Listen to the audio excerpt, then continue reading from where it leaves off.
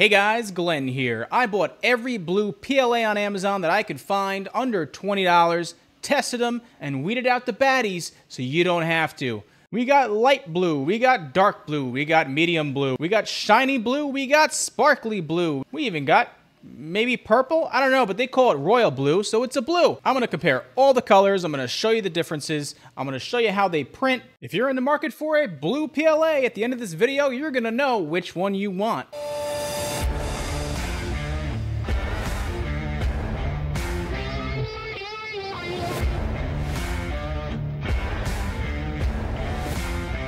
Okay, out of all the blue PLAs that I purchased, only one is not below $20, and that's because it's not on Amazon. It's actually a blue PLA I had sitting around that Eyebow or Eyebow, I'm not really sure how to pronounce their name, sorry. It was sent me for a sample, but it's a really cool matte filament, so I figured I would include that. It's called Oceana, but all the rest of the PLAs are under $20 on Amazon. I'm gonna put all the links down below, so whichever one you want, you can purchase. If you want to, they are affiliate links, and I will get credit if you purchase from any of my affiliate links. Now, all these filaments I bought 3 months ago. I left them open to see if they are super hydroscopic, because all those that will be hydroscopic and get super stringy after being open for 3 months, you're gonna see the difference. And certain ones, if you want filament to sit around and not have to be put into a dry box all the time, is gonna be part of your decision. I run most of my channel on running a print farm, and if you run a print farm, I want you to be able to buy 20 of these, leave them out, and they're gonna print perfectly whenever you need them. But even if you don't own a print farm and you're just doing this as a hobby, you should still know that if it gets super brittle or if it gets super stringy because it takes on too much water during the summertime, which we just went through, you're gonna know that you might not wanna buy that filament versus another filament of a similar color. At the end, I'm also gonna show them all up close to each other so that you can choose exactly which color you want specifically. Some of them are super cool, like the sparkly one or the shiny one. I was super excited to do this because my favorite color is blue, so let's get into it. All right, first up is Dark Blue by Eyebow. As you can see, prints very well for being left out for 3 months in pretty wet conditions. The Cali Dragon came out pretty good. The color is basically, if you're gonna start selling things in blue, I think a lot of people will be happy with this blue. I would say this is a nice medium to darker blue. Next up is Overture Easy PLA. They call this Easy Digital Blue, which whatever. I like the color. If you're looking for a very vibrant blue, like a neon blue, this is it. Worked pretty good, not too stringy for being out a couple months. You can see it prints pretty well. You just hit this with a heat gun and boom, it's gone. I do like this filament if you're looking for this specific color. This is the lightest, most neon one I tested. Pretty cool color. Kind of a matte to it, not too shiny as you can see, but performed okay. I find that Overture Easy PLA actually performs, pretty good. I haven't had anything that is not reliable. Even the white actually has been pretty good with the Easy PLA. Okay, next up, this is Blue by Handini, which I've never heard of that brand before, but it actually came out pretty good. You can see it's like not stringy at all. It's been out for months. Very legible. This is a top score actually, especially for someone that I don't even know what Handini is. It's the first filament that I ever got from them, but it actually looks really good. So if the price is right for this one, definitely go with Handini if you like this color. Next up, this is blue from Elegu or Elego, I don't know how to pronounce it, like most of these brand names for some reason, but came out pretty good. A little bit of white down here. It's probably hard to see in the camera. I would say it's a lighter, more matte blue than the Handini. However, tested very well. I would go with this one again if you like the color. This is Galaxy Glitter Blue by Strong Hero 3D. This one is a really neat one. It reminds me of like a Prusa PLA because, Prusa does this with the sparklies in there. It prints very well, however, obviously very stringy. So, if you leave a filament out like this for a long time, it's going to get like this. It also is pretty brittle. Silk and stuff like that, it's going to just get brittle, but it is a really cool filament if you're looking for a special project. I wouldn't buy this if you were going to sell it, because some people just aren't into the sparkle, and it just might not conform to all the blues.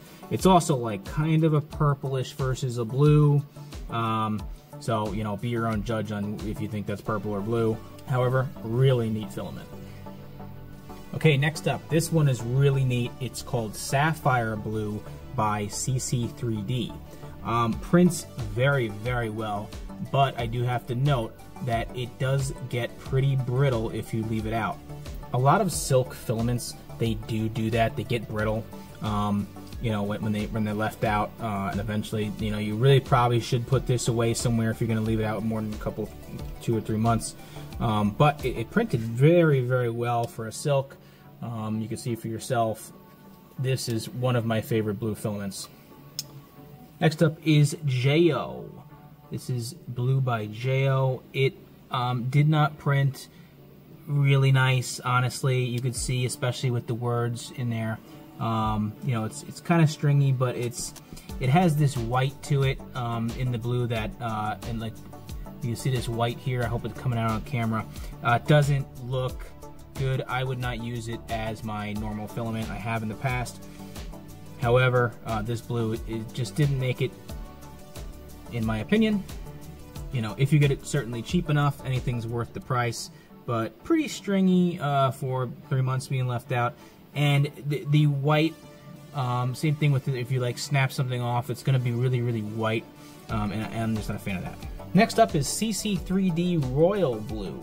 Now, it's bluish, but more purplish in my opinion. This is the most towards the purple spectrum that you're going to get. Now, if you're looking for a more purple / royal blue, this is it for you. Performs pretty well. Not really stringy at all. Maybe a little bit of failure, as you can see right there over in the overhang. However, I mean, that's extreme, so a lot of them do that. Okay, next up is a brand that is so hit or miss, I just never know what they're gonna give me. This is King Rune. It did print and come out very nice. However, I have gotten blues in the past that are actually slightly different colors, so if you ordered King Rune, you might not get the exact color. It seems like from batch to batch they change. Also, I have used a lot of King Rune in the past that just didn't perform. Like the black, it just clogged, and just I had nothing but problems with it. Back and forth. It all depends on you know, if you want to try it out, and if it's really, really cheap, give it a shot. However, I am very skeptical of King Rune, but it is very cheap a lot of times, so it might be worth a gamble. Just realize that, in my opinion, you're kind of gambling what you're gonna get with the King Rune. But this, not too bad. Next up is 3D Hojor. This is the darkest blue that I tested. If you're looking for the darkest blue that I can find, because it's really hard to tell just from Amazon pictures, because they're always different from what you actually get. That's part of the reason why I'm doing this. This is the darkest, if that's what you want. Not too shiny, kind of like a matte, little bit of shine on there. Not too stringy, performed pretty well. I don't see any like white marks, maybe a little bit of white there, but not too noticeable. Pretty good filament in my opinion.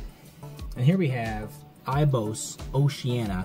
It is kind of a bluish gray. So this is the most towards the gray spectrum that I have tested so far. It is pretty cool filament because it's matte. It's the most matte also that we have. A little bit of stringing, not too bad for leaving it out for months. This one actually I had laying around, so it's probably been out for over a year, honestly. You can get this for, currently, I checked the price, it's $25 plus shipping, unless you buy like 2 rolls or something like that, on their website. The overhang did pretty well.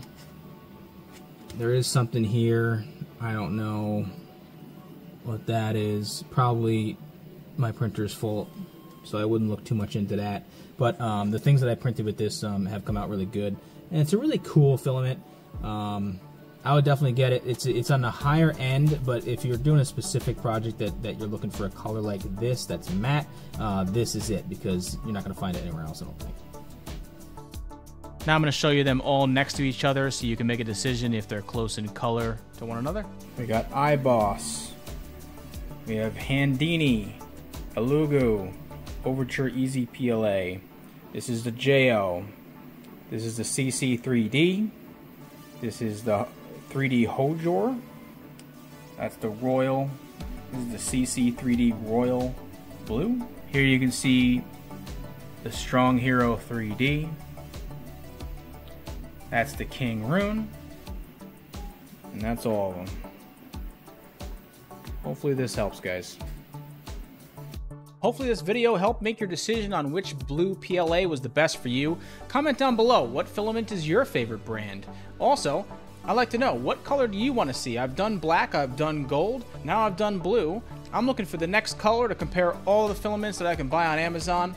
Which color do you think should be next? Please don't forget to like and subscribe to this video because it really helps out my channel. Watch this video next and I'll see you over there.